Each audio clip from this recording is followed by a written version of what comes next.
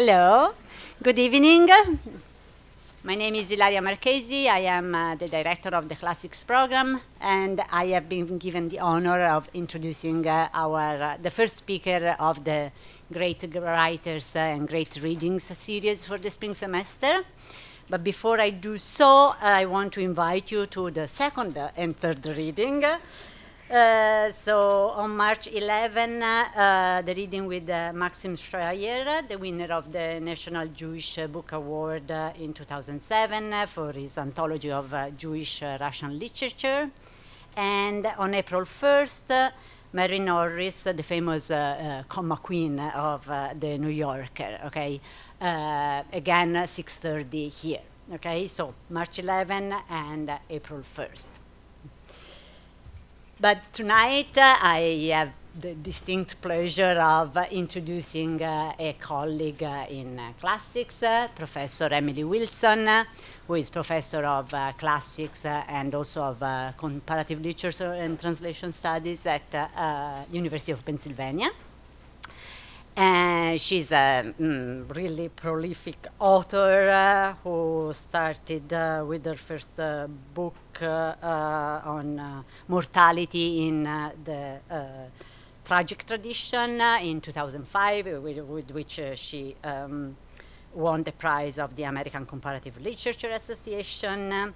Then she published another book on the Death of Socrates. She published a translation and notes of Seneca's Tragedies and a monograph on Seneca in 2014, in addition to translations of Euripides' Tragedies for the Random House Anthology of Greek plays.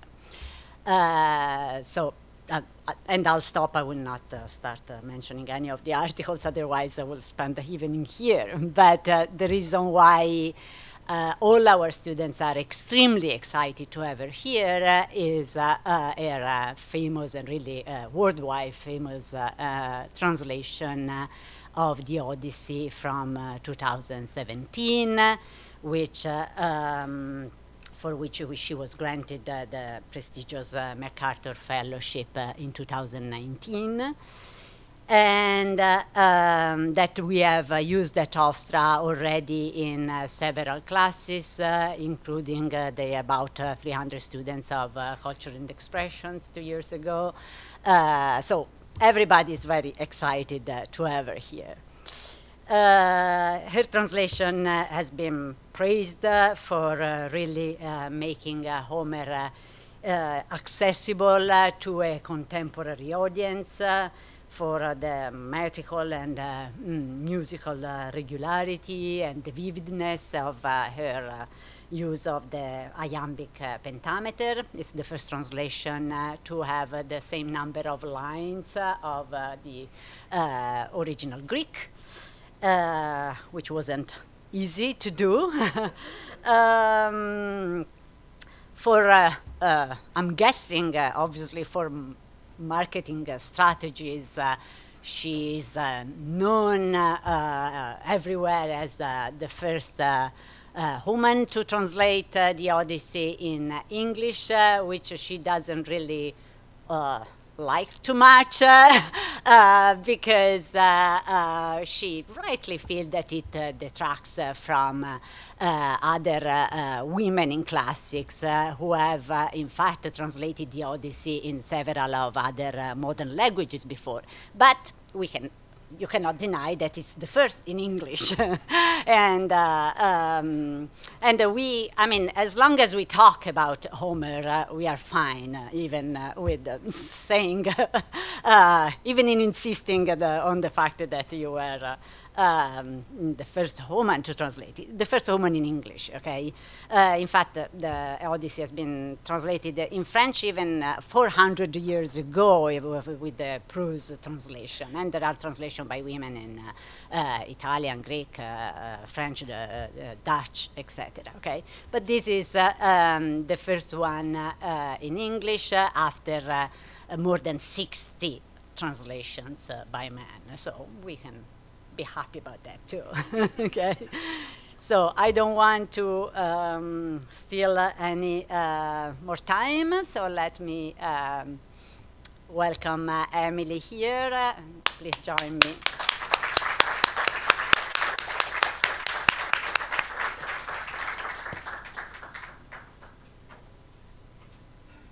Thank you so much for that lovely introduction. I'm going to talk about the whole woman marketing at the end of the talk. So it would be fine if people have questions about that as well.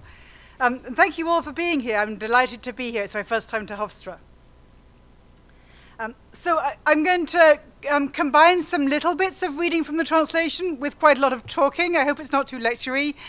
With talking about why did I decide to retranslate the Odyssey at all? What did I feel was at stake in this project? Why would one take on what might seem like a completely pointless exercise of retranslating a poem which has already existed in multiple different translations already in the English language? So this is just an outline of what I'm going to do in the course of the talk. So just so you know, it will be less than an hour. I'm going to try and pack a lot of different things into it. So I'm just going to go through this narrative, which is going to include some discussion of translation, what's at stake in translation, and also some stuff about the Odyssey itself. So I'm going to start by reading from my translation of the Odyssey, because I think one can't have a sense of what any piece of writing is like, including a translation, without reading it out loud. And I think that's especially important if it's a metrical piece of poetry. The passage I'm going to choose to start with might seem like neither an end nor a beginning, but is actually both. It's the moment from Book 13 in which Odysseus comes home geographically to Ithaca. And I think if you haven't read the Odyssey recently, it may be startling to realize the journey home is super easy. Odysseus is fast asleep. It happens pretty fast. In fact, what the poet emphasizes is very quick journey home, and then he's done. So I think if you've only been exposed to the popular culture, modern interpretations of the Odyssey, Odyssey with a small o means very long geographical journey. That's not what Odyssey with capital O suggests about homecoming. Odyssey with a capital O suggests homecoming is this very complicated thing, of which the geographical location is a teeny tiny piece. There's a whole lot more to coming home than just being in a particular place. It's also all about relationships, which is probably why I was so happy that they didn't put a boat on the cover of my translation.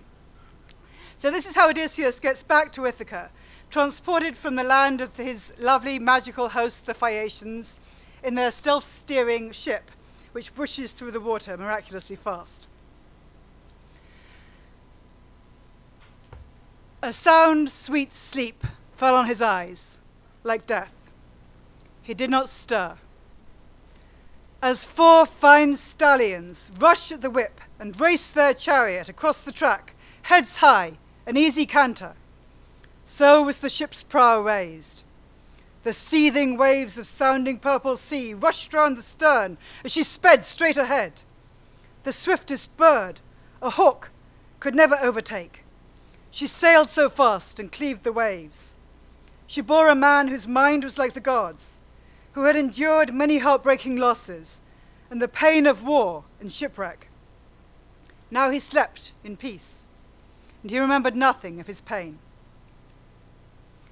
So I hope you can hear, even from that short passage, some of what I was trying to go for in this text. I wanted to have, as the original has, quite a lot of alliteration, a lot of attention to the sound of words, the ways that the sounds of words may mirror the action that's going on. I did a lot of reading out loud as I was working on it, both of the original and of my own drafts in progress. I also wanted to honor the clarity of Homer, the way that the syntax of this poem in the original is very easy, simple, direct. It's not Miltonic in any way. It's not at all about subordinate syntax. It has this quick narrative pace, and has this wonderfully precise, vivid ways of describing the material world, so that even when what's actually happening is bizarre or otherworldly. In fact, there are no self-steering ships, and there weren't, even in archaic Greece. But as you're in the passage, you should totally believe in it, and you should believe in the physicality of that boat, that movement. I think the passage also illustrates something about the challenge of translating a very ancient text. I have to carry my readers across these unfathomable distances of space and time, just like that magical boat. And I want, at least for quite a lot of the time, to be doing that with so much smooth, ostensibly effortless energy that the reader is kind of like the sleeping Odysseus. You don't quite realize what journey you're on. But I also then want some moments where the reader is going to be like Odysseus when he wakes up on Ithaca and he's bewildered. It's his home, but he has no idea where he is. It seems like the strangest place of all, because Athena has disguised his home in this magical fog. He thinks he's in some even more bizarre place than all the other bizarre places he's been to. So I want the reader to have those moments of sort of time travel whiplash. I don't know if it's now or 3,000 years ago. So I was asked to consider translating the Odyssey by an editor at Norton, a lovely man called Pete Simon, with whom I'd already been working for several years on the Norton Anthology of World Literature. And I was excited to be asked because I've always loved this poem for the last 40 years. This is me 40 years ago, being Athena in the local primary school play, and the one wearing the helmet, which doesn't look as impressive as I thought it was when I was 8, but I made it myself. I was very proud of it. And of course, I'm wearing my wristwatch because the Odyssey is all about time, so it was very appropriate. And we're gouging out the eye of the headmaster. So it was a very satisfying experience because, of course, all kids want to gouge out the headmaster's eye, as well as, I mean, everybody wants to dress up as a goddess.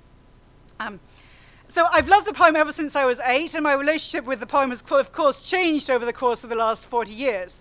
And one thing I love about the Odyssey is that it's also grappling with that question of whether, am I the same person as this? Is that me? Is Odysseus the same when he's on Ithaca as the person he was 20 years before on Ithaca? Can you actually get back to being that? Is there a continuity between her and me?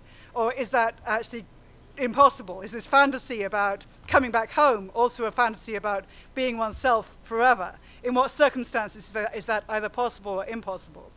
I love that it's grappling in its very deep way with the question of what does home mean for different kinds of people? What does identity and community mean for different kinds of people? How is home constituted by imagination and relationships as well as by space and by memory and grief and by these details of the physical world like food and clothes and trees and boats and moving through space? And I also love that it's a poem where at any moment a goddess is probably going to appear and swoop down, and then you'll realize, oh, she's here again. And I love that. But of course, loving the Odyssey and wanting to keep on rereading it in Greek is not at all the same thing as thinking it's worthwhile to add to this huge pile of English translations of the Odyssey. One could say there are far too many already, and they're also far too much similar to each other. And I do think that. And I actually think this is a growth industry, and it shouldn't necessarily be. So people have been translating the Odyssey into English for the last 400 years, starting with the great George Chapman, whose version is still one of the best. And for the first 200 years, there was a relatively restrained market. There were only less than 10 out there. And then for the last 200 years, it's been going crazy, and there are so many, and there are even more, since 2000, the pace has been going up and up. So I really hesitated, should I actually add to this huge pile? I didn't think it was worth doing unless I thought I could do something different. I could go on loving the Odyssey quietly, without bothering people about it, or I could just write a monograph about it. I didn't actually have to do this. So what I did when I was asked to do it was do the exercise of very slowly rereading Book 9 of the poem, the one with the Cyclops, which is the one I've most often taught in translation, and then very slowly reading something like a dozen English translations, like the most commonly used and taught versions that were available. And after doing that exercise and just thinking about what's available in English that doesn't quite capture what I most care about in the Greek, I then thought, actually, I do want to do this, because I did feel there were certain things missing from the available translations that I hoped I could do somewhat differently.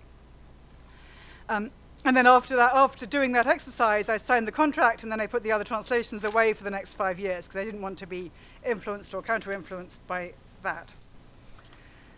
So what motivated me to sign the contract was, first of all, thinking about poetic form. As you all probably know, the Odyssey is composed all the way through in dactylic hexameter. For people who aren't classicists, a dactyl, or who aren't poets, the dactyl is a finger. So a finger has a long part and two short parts. If you're lucky enough to have complete fingers, that's usually what people have. So it's la, la, la. And it's a hexameter, so there are 6 of those, 6 metrical feet. So it's andramoi ennepe musa polutropon hosmella polla. So it's 6 measures like that all the way through. And it seems to me that the music and the sound of the poem, the way that it's clearly designed to be performed out loud as a legacy of the long oral tradition through which both these stories but also these poetic phrases developed, that seems to me absolutely essential to the experience of reading it in Greek. So what do you do about that in translation? It's a big question and there isn't an obvious right answer. One possible way to do it is just ignore meter altogether and do it in prose.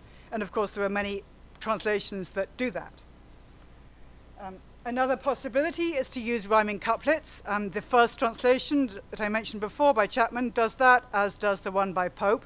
I think they're both great translations, but they're also, by modern standards, not really translations at all. As you can see, even from the first couple of lines, the man, O muse, informed that many a way wound with his wisdom to his bushed stay. So you can see that Chapman is also great on the alliteration, and that both Chapman and Pope introduce wisdom in the first 2 lines, even though the Greek has nothing whatsoever about wisdom. But we think it is, yes, it's got to be about wisdom, because we want it to be about wisdom. So a modern translator couldn't get away with that. And I think for me personally, I think a contemporary 21st century translator can't quite get away with rhyming couplets. At least I didn't feel I could. Another option is to try to echo the rhythms of the original in English, so to use hexameters. The only translation I know of that actually is in hexameters is the Rodney Merrill ones, of both the Iliad and the Odyssey. Tell me, muse, of the man versatile and resourceful who wandered, which I think you can see even from just that little glimpse that it doesn't really work as English poetry. I think it's a wonderful virtuosic effort, but I don't think it quite works. Another possibility is to use long lines that don't scan, but if you sort of squint, they might look like hexameter if you don't read them out loud. And of course, that's also a very popular option. An even more popular option is to use stacked prose or free verse. So it's laid out in a verse form, but it doesn't have a regular meter. And you can see that some of the most commonly read translations are in this category. And I also realize only now, sort of in going back to them, having done mine, that you can also see how many echoes there are between these translations, even beyond the verse form, or lack of verse form. So we have wanderer, wanderer, we have plundered, plundered, we have time and again, time and again. So you can also see how, even though there are almost 70 translations, many of them are very similar to each other, even beyond form. So I felt that I didn't want to do non-metrical verse, and I didn't want to do prose, and so on. So what was left to me was iambic pentameter. I wanted to try and signal to the English-speaking reader, English reading reader, that you're going to feel it as regular metrical. You're going to want to read it out loud, which I think the only way to signal that very, very clearly is to use the same meter as Shakespeare and Milton. So then another big formal thing that I wanted to do was to choose to use the same number of lines as the original. I was conscious in looking at other translations, not just of the Odyssey, but of pretty much any text you can think of, especially if it's a translation into English of a highly inflected language original. There's always that tendency to expand, because a translator is always going to know this word in that language has no exact equivalent. So you're always going to have that temptation to think, let me just bung down 5 different words to cover all my bases. And you end up with a translation that's hugely longer than the original, even somewhat longer. And the pacing is totally different. It doesn't feel tight in the same way. It doesn't have that compulsive, I want to keep on reading feel. So I kept kicking myself for taking that on because it was so difficult. I would constantly be just one line off, and I've almost finished with that book, but I've got to go back and revise the whole thing because I'm just one line off. But I think ultimately it was something I found very satisfying, to try and be thinking constantly about pacing. So a further sort of formal consideration that arises for every translator of Homer is what to do about repetition. The Homeric poems are very repetitious because they're based on an oral tradition. So within a purely oral culture, it seems to me that people tend to value repetition. Repetition tends to be a mark of, we need to remember this. This is a very important phrase. This is the phrase that's handed down from your great-great-great-great-grandmothers. Whereas in a highly literate society like ours, I think repetition on the page has a very different set of meanings. It can mean you can skip this because you read it already and the writer's being lazy, which is not the way it feels in Homer. It doesn't feel that way. And it also doesn't feel the way that it feels if it's a rose is a rose is a rose is a rose. It's a wonderful modernist experiment. That's not how Homer feels. So I felt that in experimenting with different ways to deal with repetition, I wanted to keep some definite sense of stable repeated components. There were wine dark seas, some more wine dark seas. Dark quick ships, and they're going to keep on being pretty dark and pretty quick throughout the poem. But I also wanted to create a language that would have some elements of shifting things around so that it felt alive to the literate English reader, who obviously was my reader. I can't write for the dead. So for instance, in the famous line about rosy-fingered dawn, which of course is a very important line because, as I said about my wristwatch, the Odyssey is all about time. It matters whether this dawn is the same or different from a previous dawn. What's going to happen on this new day? Are all days the same? Are all days different? There has to be some sense of it's both the same and different every day. So I used the same components, but I mixed them up, which is a really fun thing to do. Just as a writing exercise, it was really fun just to think about how can I ensure that the goddess dawn always feels fully goddess-like. She always has roses or flowers, fingers or touching, but then I mix up those components.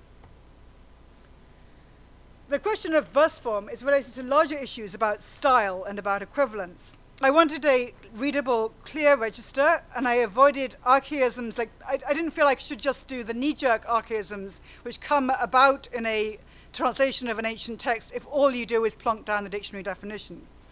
I wanted to avoid show off high rhetoric as much as possible, because that's not how I feel the Homeric poems as being stylistically. I know that some readers have labeled my translation style as modernizing or domesticizing or even colloquial at times. I think that's only part of the truth, even beyond the fact that we usually don't speak iambic pentameter all the time. There were other elements of artifice that I was definitely going for. I avoided all contractions like doesn't and don't, as part of the impetus to try and create a register that was very reminiscent of real speech, but also always significantly different from real speech. Homeric Greek is actually a really weird language. It's not a language anyone ever spoke. It's a mix of different dialects from different parts of the Greek-speaking world, from different eras, which again is part of the legacy of the oral tradition. It would have been really tempting to try to replicate that diversity by using a mix of Cockney and Glaswegian and Chaucerian English and Ebonics and California, and just throw it all in there and it'd be a wonderful Joycean thing. And it would have fairly few readers, but it would have been great for me. But it would also have meant that it would make it impossible to do all the other things I wanted to do, such as convey how this is a deep human story and you're actually going to care about the relationships and the society. So instead, I wanted there to be just a few moments when the reader will be surprised by the language in one direction or another. I didn't want it all to feel totally the same or totally neutral. So when people say, I found one or two words in your translation jarring, I kind of feel happy about that. Because I want there to be some moments, which are kind of like those moments of Odysseus waking up on Ithaca, where there is some sense of the language isn't all entirely the same cloth. So I think the things I've said so far are sort of circling around questions about what is translatorly equivalence. This is a super difficult, both theoretical and practical question. I think it requires different kinds of responses depending on the pair of languages and pair of texts that you're dealing with. In the case of modern novels, which of course is the majority of translated books in the book market, I think there's an expectation of a fluent domesticizing style. So translation theorists talk about domesticizing versus foreignizing, which is a kind of simplistic binary, but they can be useful terms to start with. So there's an argument in translation theory that we need to push against that idea that translations should domesticize, and instead, shouldn't we try to recognize the foreignness of the foreign text by writing it in an English that's going to feel weird to the Anglophone reader. And I think there's something to be said for that in that particular context, in the context of what are your expectations when you read a Japanese novel in translation. I think there are very different sets of expectations and therefore very different responsibilities for somebody translating an ancient and also ancient ultra-canonical text. So there are preconceptions. On the one hand, we expect ancient epic to sound ancient. So it has to be archaic. It should probably be unreadable if it's really authentic. It should be written in this weird, unidiomatic English, which is the only possible way to show this is a truly oldie-timey sort of text. Which, again, I think is totally bogus, because in fact, fake English is not the same as Greek, but that's one of the expectations. The other expectation is ancient epic must sound epic, which must mean it's Whitmanesque, or it's bombastic in certain ways. It's going to have ... exclamation mark, it's so epic. And it's going to also, both stylistically and then in terms of its interpretations, it's going to espouse this uncritical model of macho heroism, which is also going to be sort of which I would say is a particular contemporary American ideal that gets projected back onto the ideals of archaic Greece.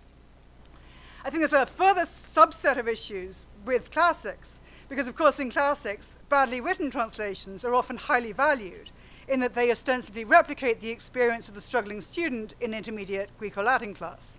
So it's supposed to feel like a language you don't quite understand. Even if, in fact, once you get a little bit further on, it doesn't necessarily feel that way. So my goal in trying to create a somewhat different style is not to say any of those interpretations are totally invalid, but just they're not the only possible ways to do it. So I think in general, people, and this is even beyond classics, people have this idea about translation as it's like this is Hercules, choosing between two very similar ladies. But so the myth about Hercules is that Hercules at the crossroads, he's had to choose between pleasure, who's the one wearing slightly fewer clothes, and virtue, who's suggesting a healthy hike up the mountainside. I mean, sorry, vice is down there, vice or pleasure is down there wearing the fewer clothes. Virtue is suggesting the healthy hike. And there's this binary choice that you can either have a fun time with a poetic and enjoyable translation, but it's all lies, and you should not be doing that. It's nasty. Or else you go for the virtuous thing, which is going to be very unpleasant, but you will feel really good about yourself if you can continue with it. And I think that's actually a really bad model for thinking about both translation and also literary interpretation. I don't think there's just two possible ways to read the Odyssey, in fact. There are multiple ways to read the Odyssey, and multiple ways, therefore, to translate it. So I think it's better to think about translation much more in terms of there are multiple different possible ways to represent things. This is Cindy Sherman. Sorry, her name got cut off, but anyway, she's a contemporary artist, and she has a whole career's worth of self-portraits. These are all her painting herself. They're all different.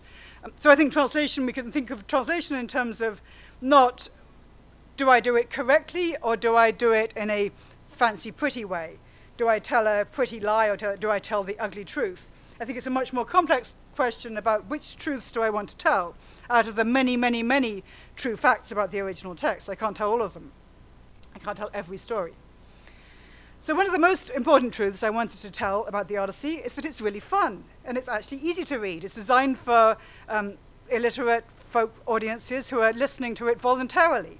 It's a gripping human story about a family and about communities. It's told in this beautiful, regular musical rhythm in clear syntax. And at the same time as I want to say it's fun and simple, I also want to say it's complex and it's polyvocal, which might seem like truths that are in tension. I think they're both absolutely essential truths.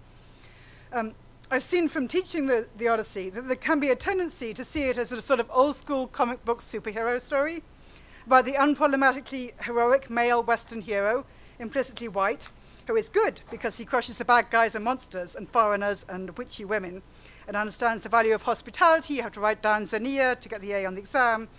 That apparently was important for the ancient Greeks. And the story has the happy ending because the good guy gets back with the objectified wife and regains all the wealth and all the slaves. So it's a nice celebration of family values and consumerism and patriarchy and war, superiority of normal male white people over foreigners and girls. And I was emphasizing at the start that I really like this poem. I like the Iliad and the Odyssey a lot. And I like them even though I'm not 8 years old anymore.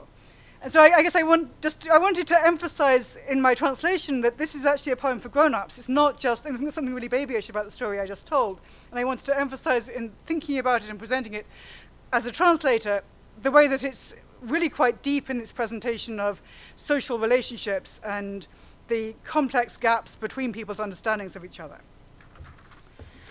The Odyssey explores two central Greek concepts. So I apologize for people who've studied the Odyssey many times in the college overview. So Nostos and Xenia are probably familiar concepts to many of you. I'm going to go quite fast through them, so it'll only take 2 minutes. The first is Nostos, a word that means homecoming. And you might think that homecoming is a really straightforward thing. It just means getting back to where you live.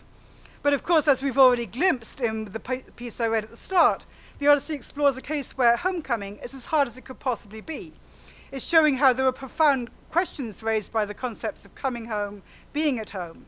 Is it essentially exclusive? Do we create a home for ourselves only by keeping other people out or keeping other people subordinated or slaughtering other people if they happen to wander into our house and start drinking our wine?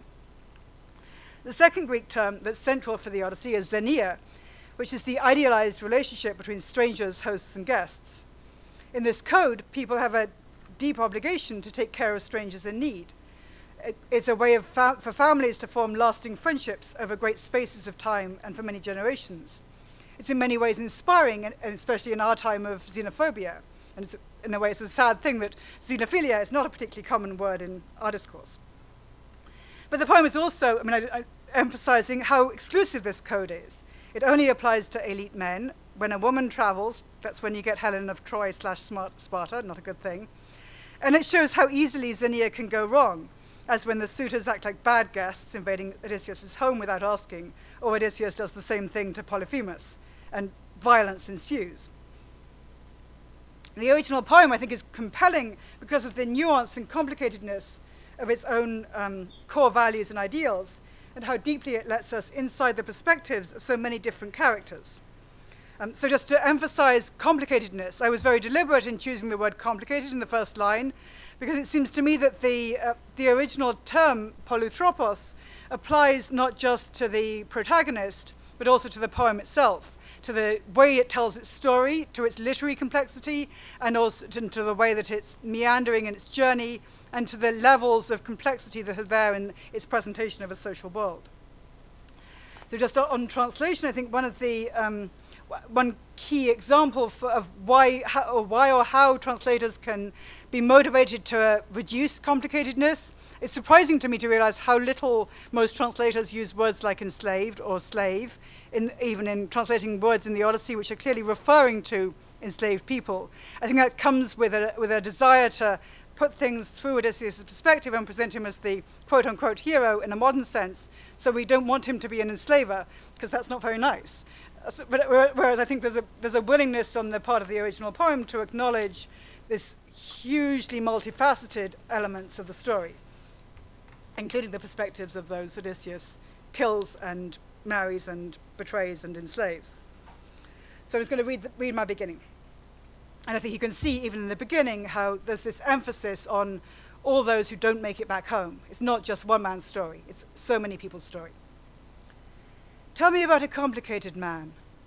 Muse, tell me how he wandered and was lost when he had wrecked the holy town of Troy, and where he went and who he met, the pain he suffered on the sea, and how he worked to save his life and bring his men back home.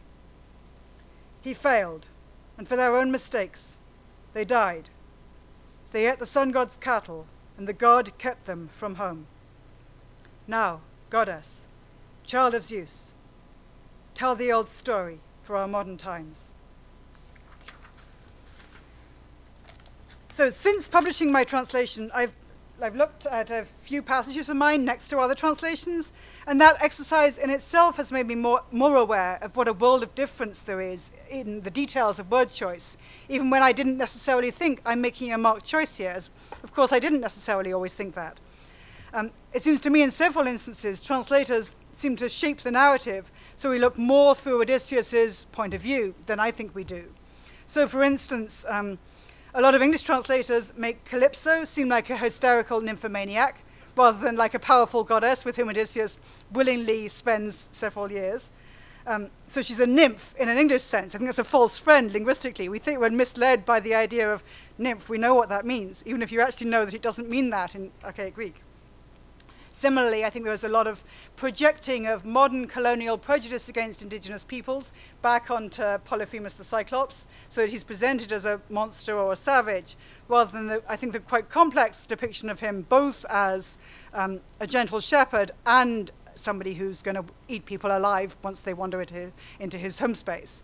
So there's a multifacetedness to the presentation, which I think can get eliminated by translation.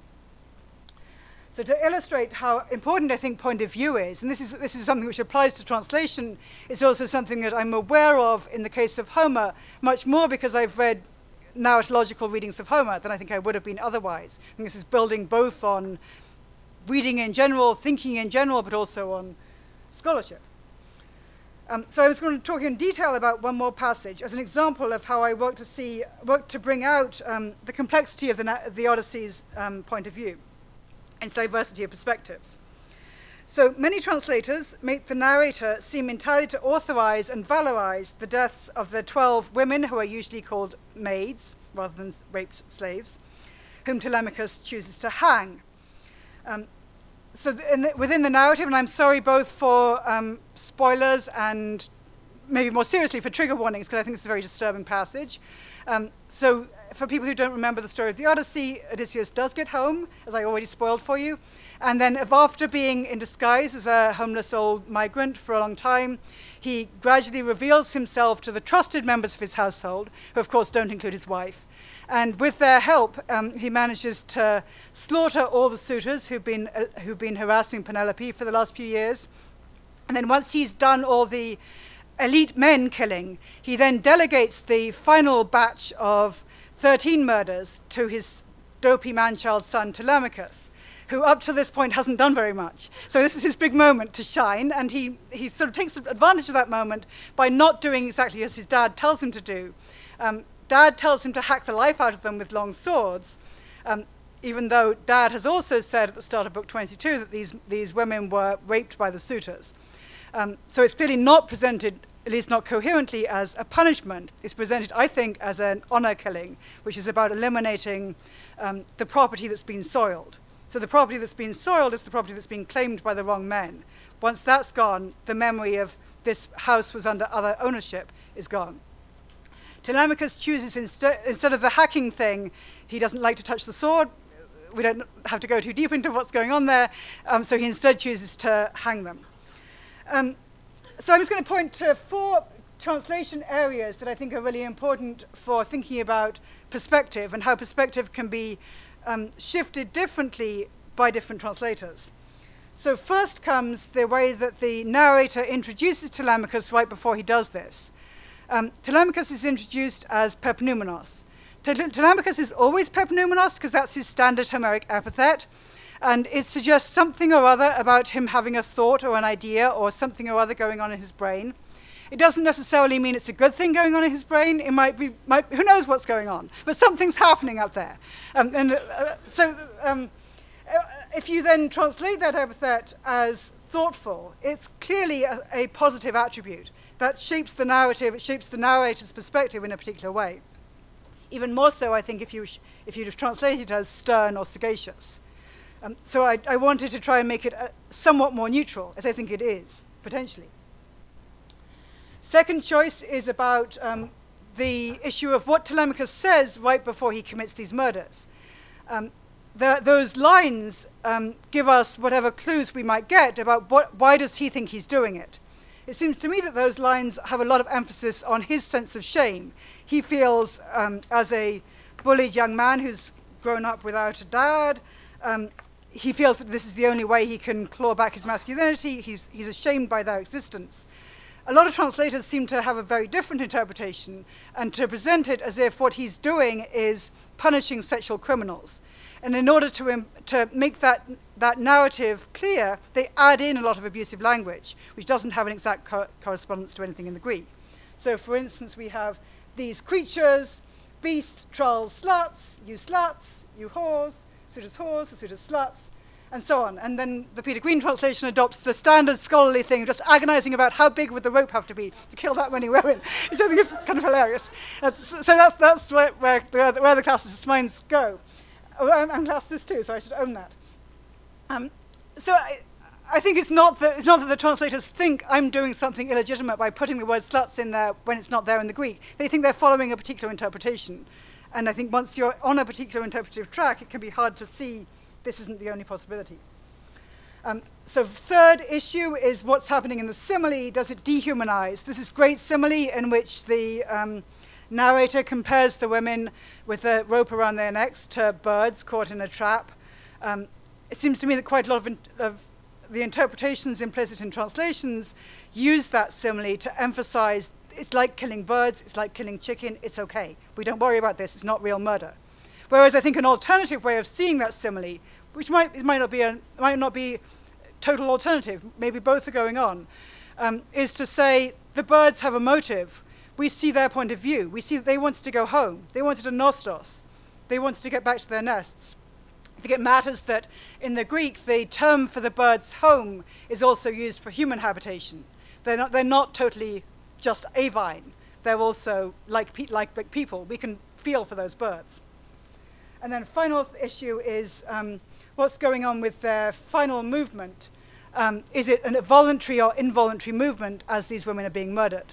And a lot of translators seem to make the women's final movements seem much more voluntary than they need to, according to the Greek, I think. So, for instance, their feet danced, they kicked up heels, so this is what happens to party girls. So I'm just going to read my version of this passage and just emphasize that I think there are multiple different points of view here, so that the poem is able to see this incident from different perspectives. Telemachus then took initiative, insisting, "I refuse to grant these girls a clean death, since they poured down shame on me and mother when they lay beside the suitors." At that he wound a piece of sailor's rope round the rotunda and round the mighty pillar, stretched up so high no foot could touch the ground. As doves or thrushes spread their wings to fly home to their nests, but someone set a trap. They crashed into a net, a bitter bedtime. Just so the girls, their heads all in a row, were strung up with the noose around their necks, to make their death an agony. They gasped, feet twitching for a while, but not for long. So I wanted it to be clear, as I think it is in the Greek, how painful, how pitiable these deaths are, and that we can understand exactly where Telemachus is coming from, and we can understand how it feels for the women as well. So since that passage is so disturbing, I thought I should end my discussion of the Odyssey on a cheerful, slightly more cheerful note. The final bit I'm going to read from the Odyssey is the bit that some readers in antiquity thought should have been the proper ending of the whole poem, which is when the husband and wife finally get back together. And as you'll remember, in this recognition scene, Penelope sort of tricks Odysseus by pretending to have moved the supposedly immovable bed that he built himself out of the tree growing up through the middle of the house. And I guess what I want to emphasize before reading us a shortened version of that passage is that it seems to me that there's more than one point of view in that passage too. I think there's a tendency in the scholarship on Penelope as well as in translation to subsume Penelope's point of view into that of Odysseus. So it's a happy ending for her because she loves marriage, isn't that what women like? As opposed to seeing that marriage means something totally different for the two of them. As you can see very clearly in the fact that he's constantly using I pronouns. I made this bed. It's my bed. I made it all by myself. Whereas she uses the dual and the plural. If only we could have been together. But now this bed is marked by tears. It's marked by abandonment. It's marked by the grief I've been feeling for the last 20 years. It's a very different bed for the two of them. So this is the moment in which they reunite. She burst out crying and ran straight towards him and threw her arms around him, kissed his face and said, "Now you have told the story of our bed. You made my stubborn heart believe in you." This made him want to cry. He held his love, his faithful wife, and wept. As welcome as the land to swimmers when Poseidon wrecks their ship at sea and breaks it with great waves and driving winds. A few escape the sea and reach the shore, their skin all caked with brine. Grateful to be alive, they crawl to land. So glad she was to see her own dear husband, and her white arms would not let go his neck. So I love the way that that simile flips the perspectives around, that you're going both from his perspective. It seems like it's his perspective. Isn't he the one who was shipwrecked? But then it turns out to be something else. So I'm going to spend like 2 minutes just talking about the reception of my translation and the whole first woman thing. And then I'm going to spend 2 minutes talking about other translations in the Iliad. And then I'm hoping we're going to have some time for Q&A. OK, so the whole first woman thing, I was honored by the whole lovely reviews and delighted that that coverage brought some much needed attention to issues that I think a lot of general readers and also scholars, including classicists, don't think about nearly enough, such as the fundamentally interpretative nature of not just translation, but also all writing, all scholarship, journalism, historiography, and so on. The need to model and encourage far more diversity in the fields of classics, history, poetry, translation, etc. I think gender, along with a zillion other social identities, does make a difference to any interpretative work. I think if the coverage encourages more young people to feel empowered and engaged with poetry in the ancient world, yay, that's great. So I'm just going to go through, but just show you how many headlines had the word woman in them. Woman, woman, woman, woman, woman, woman. Could the Odyssey have been the work of a woman? No. A version of, so I was really happy when there were the occasional headline that didn't have the word woman, but it was very, very much the minority that didn't have the word woman. So yay for diversity, yay for more awareness of social identity and interpretation. That's all great.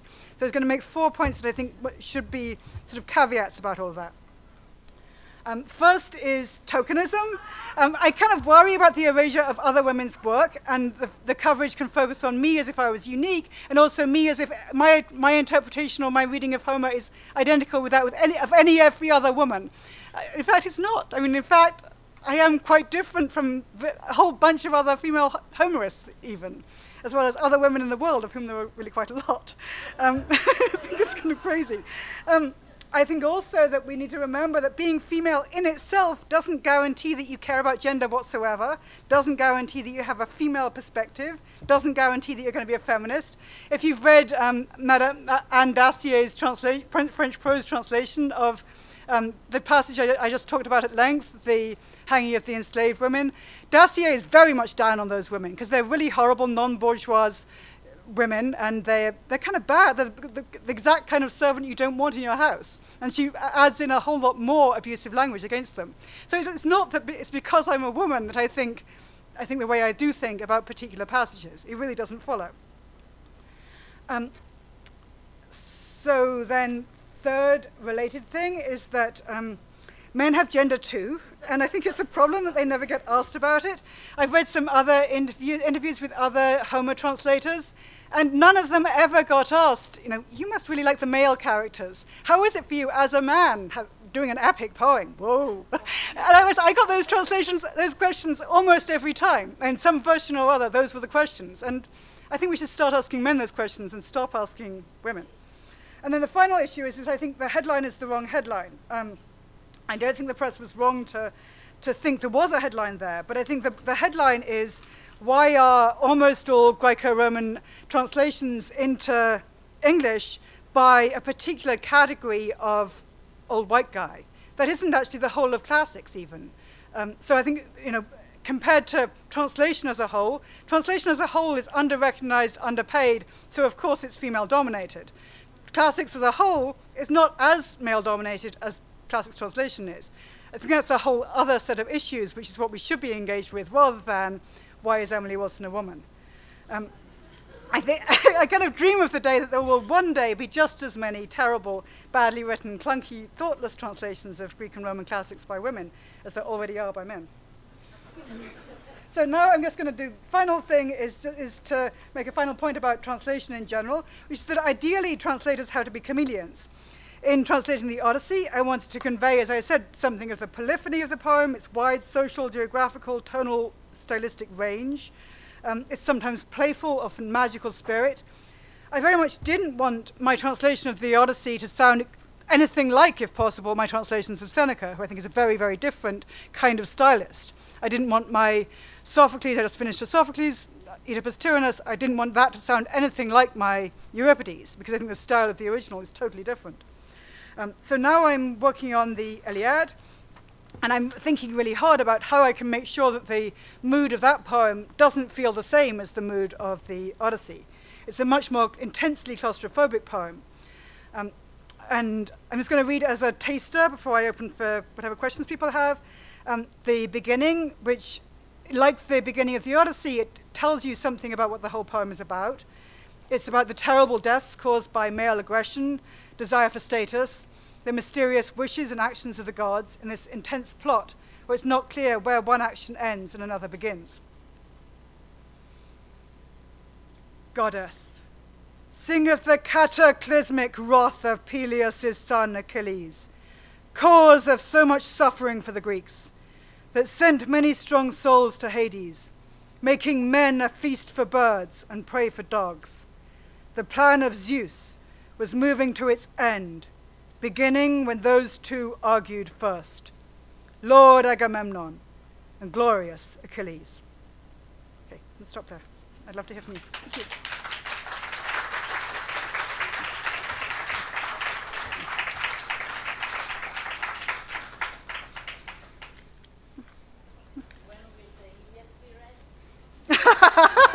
I gotta hurry up. Yes, it's going to take a while.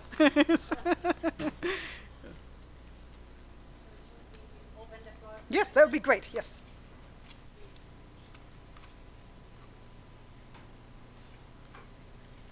You guys must have questions. Come on. I know I did lots of questions this afternoon, so you may have used all your questions. Yes.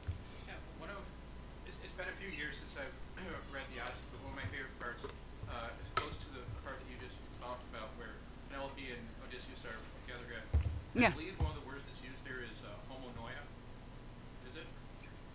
No, what I think you might be remembering is that in book 6, when Odysseus is chatting up Nausicaa, the Phaeacian princess, who's going to save him from being naked and shipwrecked and penniless by taking him to her rich mom and dad, and they'll load up with the magical self-steering ship and all the lovely gifts. So when he's chatting her up, he gives a image of the perfect marriage to this girl that he's certainly not going to marry, but he's going to lead her on a little bit so that she'll then do the right thing. And in that passage, he gives an idea of the ideal, of course, is when the husband and wife are together in the house with homophrosuner, with like-mindedness.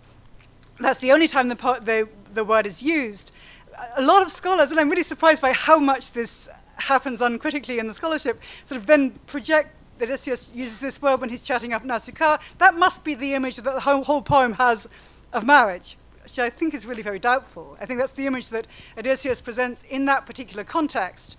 I don't think we're led to believe that the way that Penelope's friend or that her mindset is actually necessarily all that like Odysseus' mindset. She has a very complex mindset, and he has a very complex mindset, but are they exactly the same? I really don't think they are. Yeah. No, I was my question doesn't follow up well. Well, I'm in the Department of Writing Studies and Rhetoric, and that's something that comes up a little bit with Alexander in particular. So I was wondering if there was something in between that. But I appreciate your response a lot. Thank you. Oh, sure. Yes.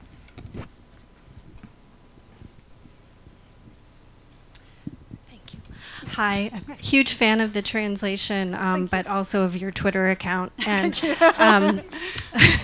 I actually wanted to ask you a little bit about the Twitter account, because when I see what you're tweeting, for instance, my favorite, I'm an early modernist, and so the Chapman commentary is just amazing. And seeing what he did well that other translators didn't do, especially the bit about the sirens. It was really amazing to see that. And so as a person following you on Twitter, I see the value of using Twitter and also as a way to give extra notes on the translation. It's really great to engage with that. But could you talk about what you get out of Twitter and interacting with people who are reading your translations and how your experience is? Because as you know well, it's the worst place and the best place. Yes, that's true, yes. So I joined Twitter in order to be able to talk to people about the Odyssey. And I I had always just thought there's nothing for me there. It's not. It's just gonna, sucks you in, and there's nothing. But then I sort of realized, I realized both that there was a lot of media coverage of this translation when it came out, and that I wanted to have some kind of voice just to make what I thought were actually quite simple points. I mean, in a way, analogous to the points I just made in lecture form about sometimes people seem to be saying, either for good or ill, my translation is an interpretation. And I sort of thought, well, yes, and all translations are interpretations, and can I just demonstrate that to you by showing you some little bits? And I thought this actually is, because the tweet has such a lovely, satisfying limit to it that you can do just 3 lines, and then you can do another 3 lines by someone else, and you can sort of force people to do close reading by juxtaposing different bits of 3 lines. So I sort of realized, in fact, that kind of classroom exercise, which is one of the most fun classroom exercises anyway, could be done in that form. It's exciting for me because it's a way of doing sort of something which is not quite writing an essay and not quite teaching a class, but it's analogous to both those things. I find it really absorbing also because I always find out something new. I mean, I always feel that when I haven't read the entirety of hardly any of these almost 70 translations, but just that process of dipping into, I wonder what people did with this, that, or the other passage, and then I go and find out, and there's usually something interesting in that.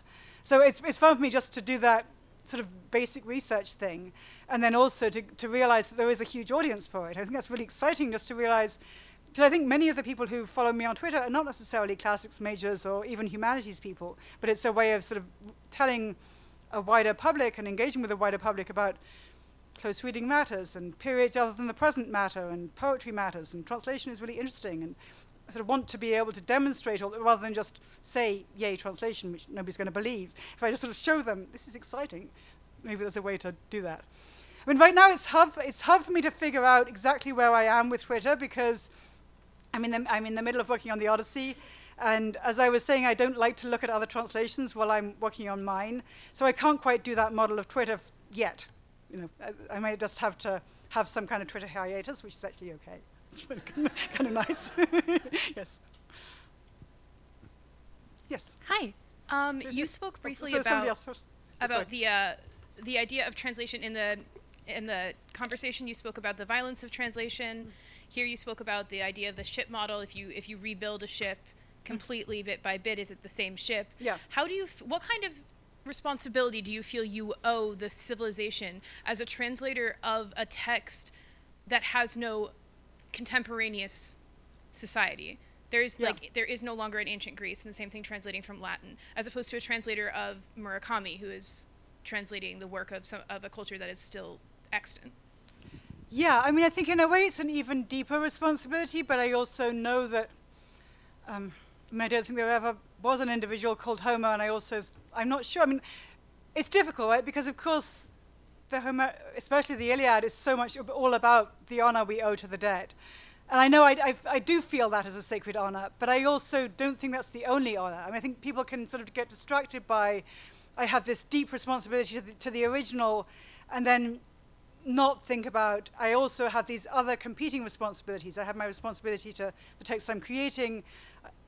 The original is not going to stop existing. Even if I frame it as a violent thing, it's not like I actually killed Homer. And Homer is unkillable. Homer's already dead, has been dead for quite a long time. So I'm conscious of it both as a potential for anxiety-inducing, but also as something liberating about that. I mean, I can play around with it. I'm not going to be the only source for Homer for the rest of civilization. It's okay. I mean, if you don't like my Homer, then you can read a different Homer. And if Homer doesn't like it, I'd love to have a chat with him about it, or her, or them, Yeah.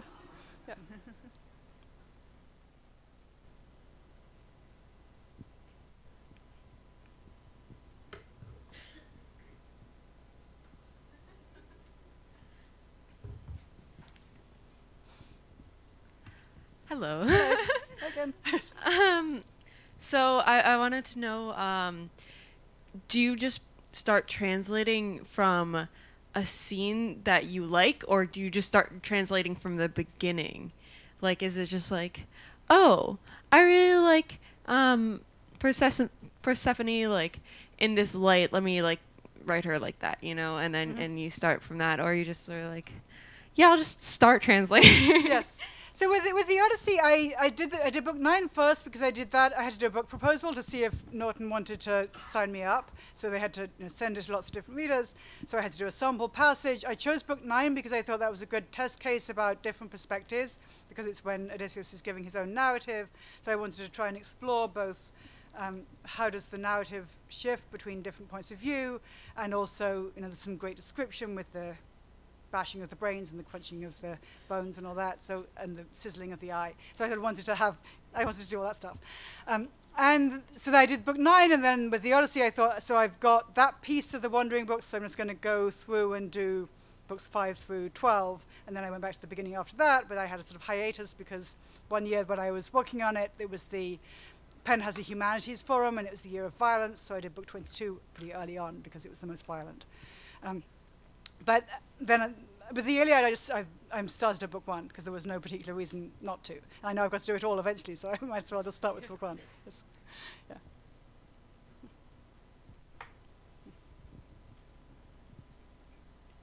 You're up.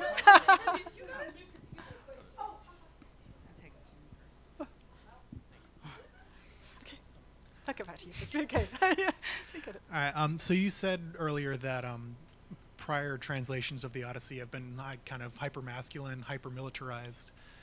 Do you think that you're kind of unbiased, maybe, like you said, neutral translation, your interpretation? Do you think that's kind of what we need now in our current political climate? Do you think that your translation will have any, I don't want to say like effect, well, that's, no, Yes. You won't have any effect, but like, do you think that your translation is kind of a response to what's going on now? Yes, kind of. I mean, I don't think it's possible to be, you know, to speak from no point of view at all, or to not be a person when you're working on something. I mean, I use the word more neutral about a particular word choice. I don't think in general it's possible to respond to literature in a sort of with no feelings. And I also don't think that's the ideal even. I don't think you can't understand it unless you're having some feelings and having some thoughts and fully engaged with your whole self, including the whole self that's intellectual and critical and reading the commentaries and the dictionaries and testing your feelings. But I mean, I do think, I feel more strongly now than I did, you know, 10 years ago, that the Odyssey is at least very proto-political, and that it's so many of the issues that it's about are so relevant in terms of how do we, is it possible to have a community that includes multiple different types of people, or does that just mean there's a top guy who's slaughtering most of the other people, or keeping other people down? I mean, I think it's also really interesting that it's a standard political candidate response to, like, what's your favorite book? Either they say the Bible or they say the Odyssey, you know. And I think Pete Buttigieg apparently says the Odyssey, but I think a bunch of the others, no, he said the Ulysses, actually. Anyway, so a bunch of them say these big books, they tend to sort of have a particular political resonance. And of course, like the big books classes, like of the type that you guys have, those big books classes can be implicitly sort of Western canon, white people are better kinds of narratives. Or they can be critical about those narratives and be breaking those things down. And I think it's really important just to be really conscious, even for translators, let alone teachers and everybody taking those classes, just to be having those conversations about what exactly are the things that we're bringing from our culture onto these very ancient texts. How are these ancient texts both being appropriated now? How is that different from the ways that they've been appropriated by earlier cultures? What's at stake in reading Homer for us now? I mean, I guess I'm not sure what to say about the whole military thing. I mean, I think there's an element in both the Homeric poems, both the Iliad and the Odyssey, of people glory in violence and win glory by violence. And celebration of violence is part of the aesthetic and the narrative. But then there's also absolute awareness of the pity of war and the horror and terror of war, and how many people suffer because these guys want more status. So I don't think it's just one element of that. I think the whole way that the Odyssey is so multi-perspectival, I think that's actually a really crucial sort of political intervention potentially, just to realize you may think you can see everything from your tiny little vantage point, but maybe you can't. On a little lighter note, of all the characters in the Odyssey, besides Odysseus, is there one particular character that you think you'd like to expand on? Not here today, but like if you were to do some historical fiction or something a little slightly different, like was it Madeline Miller did Circe, or is there somebody? Yes. Which one would it be? A little lighter. Yes. I guess. So there's several different good options, I think. I mean, I guess the family of Dolon, Melanthio, Melanthius, the quote-unquote bad slaves, the slave woman who has been raised like a daughter by Penelope and has the cheek to act like a human being and talk to her, who's one of the women who gets hanged in this scene, and her brother Melanthius, who has his hands, feet. You wanted lighter, sorry. Sorry. Sorry. Okay, no, let me not go there. No, it's going to be. Odysseus also has a sister who's mentioned only once in the Odyssey called Timony. I think it would be a good premise for a historical novel to write the story of Odysseus' sister. Yeah. When it comes to deciding, like, when you start your translation for not just the Odyssey, but for any of the work you've done, do you sort of have a moment where you set out, this is what I'd like to focus on in my translation, these themes specifically that I'd like to explore that are important to me or that I have a lot to say on, or do you just kind of, as you discover? I discover. I mean, I feel like I can much more clearly now, after trying to talk about it for a while after it was published. Now I can tell you what the themes were. But while I was actually doing it, I don't think I could have done exactly. I mean, not with the kind of clarity that I can now. It was all very much emergent and a sort of process of discovery. Yeah. Yes.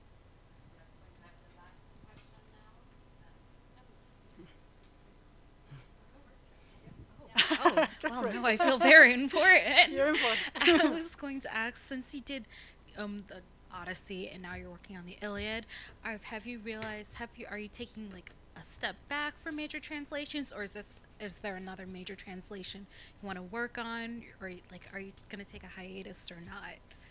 So I signed up to do both the Iliad and some Plato. So I'm going to be doing translation for a while. Yes. Yeah. Yes. Yes. Thank you all. Join me in thanking Professor Wilson, who is then going to sign copies. Thank you. Thank you so much.